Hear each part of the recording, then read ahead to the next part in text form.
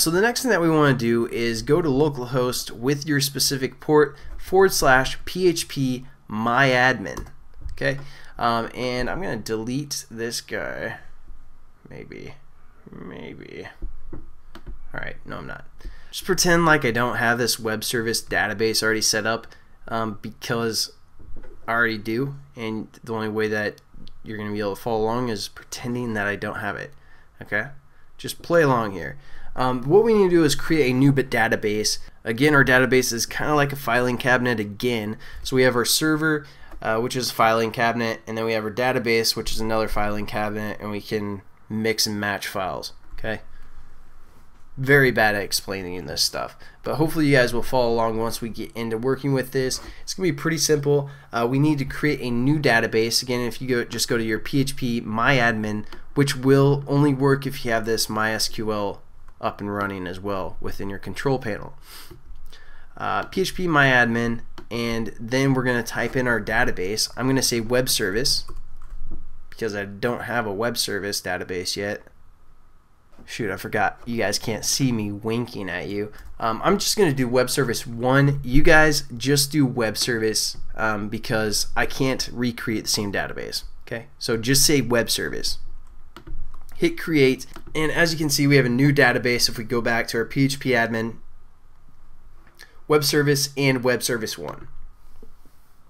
Go ahead and click on web service 1, or just stay on the page that it brought you to. The next thing that we need to do is create some sheets or tables. So tables hold all of our specific information about a specific topic.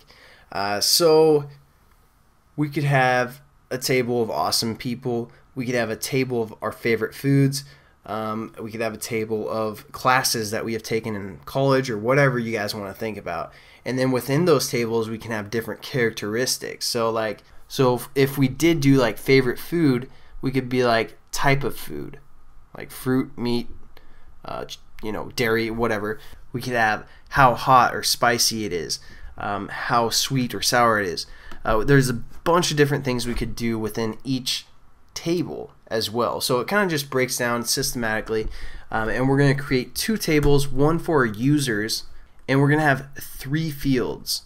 These are the 3 characteristics that we're going to define within our users table. So just go ahead and hit enter, or OK, go, whatever it is. Generally it's go when you're working with MySQL. And these are 3 field sets or characteristics of a user within our users table. So what we're going to do is we're going to do an ID, which is just going to make sure that we keep track of all of our users. And we're going to have auto increment up to 11 digits. So that's quite a few users that we're going to be able to keep track of. And we also want this to be unique.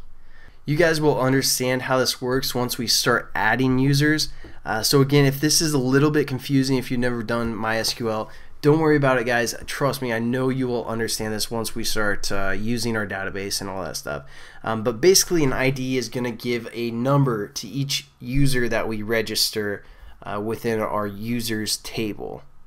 So if I'm the first person being registered, I would have an ID of 1, and then the next time someone registers, it's going to auto increment and give them the ID of 2. And all of our IDs are going to be unique. Whether we delete our user, add a new user, it's always going to be a unique number, always going up by 1 from the previous ID number. Kind of confusing. Don't worry about it too much, but it is int value, so it's just kind of like a number, whole number, whatever. Cool. Next thing that we want is a username and a password. Now these won't be integer values. We're going to use varchar for this, and we could use text or whatever. We're going to give our length 64 here. So obviously you guys probably know what a username is, and a password. Don't really have to explain it, but we want our usernames to be unique. We don't want to have more than one username that's the same. So we want to change our username to be unique. Some people might have the same passwords, but it doesn't really matter as long as their username is different, right? So that's pretty much our setup. Don't worry too much about the type and this length and kind of all this other stuff. Don't worry about too much. This isn't a MySQL tutorial. It's a very simple thing to grasp once you start using MySQL. You don't really need to learn it that much. Pretty easy to get a grasp of how it works. We're gonna hit save. So now we have our users table set up with this information here. We can edit this stuff, but it's already set up perfectly, so we won't have to. And then also we could have just called a query. As of here, it spits out what actually was ran when we created or saved that information. We could copy that and paste it within this MySQL thing and run queries as well. So that would have done the exact same thing as using the graphic user interface that we just did. But we could do it this way when we set up our new table called comments if we wanted. Probably not going to, because it's a lot easier if we just go home, if we go to our web service 1 and just create a new table of all of our comments. Alright, so let's create our new table, which is going to be our comments table. This is actually going to have 4 fields, and we're going to hit go. The first field, again, is going to be our ID. We're just going to put post ID, integer, value of 11, and index unique, and auto increment.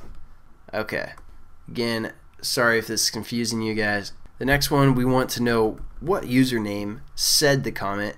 So we're just gonna have username here, varchar care. I don't know. We had, I think, 64 for the length. Doesn't really matter. Again, this is just kind of safety precaution. We aren't too worried about like security and stuff through this tutorial. Just going through kind of the basics. All these remaining ones will be varchars as well, varchar, whatever.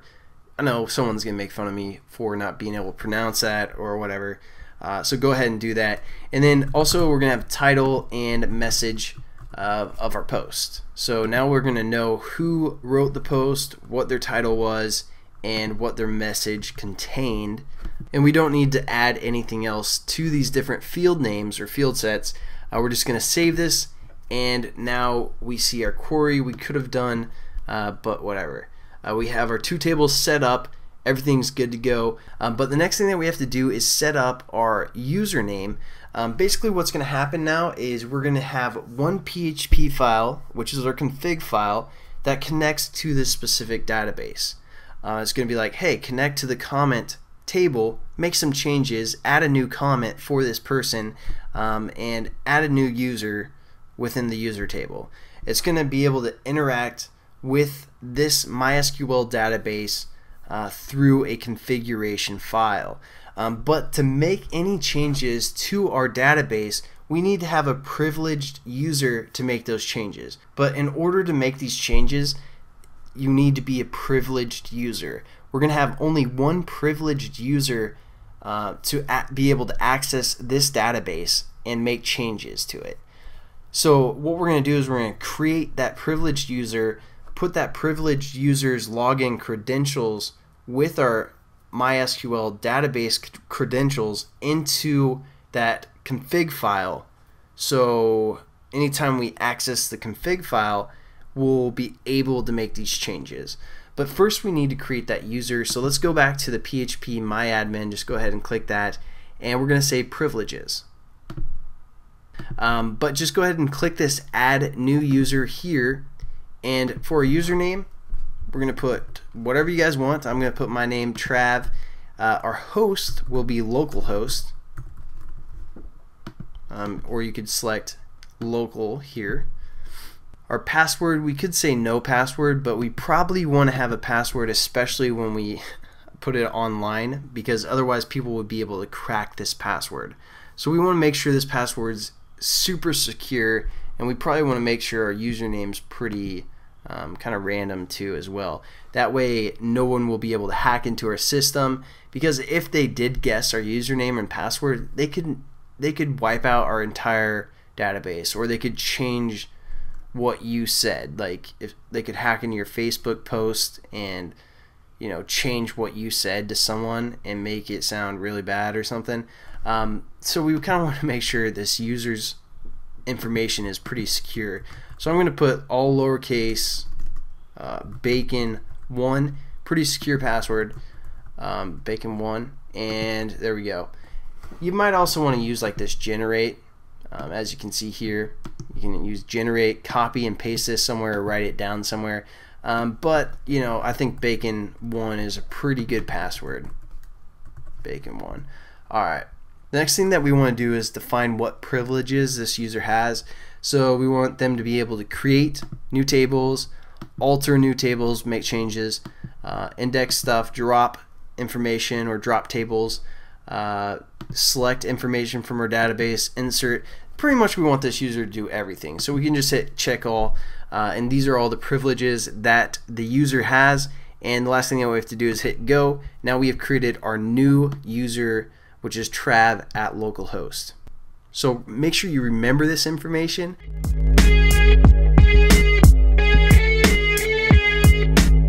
Var car care var care var car var care, I don't know.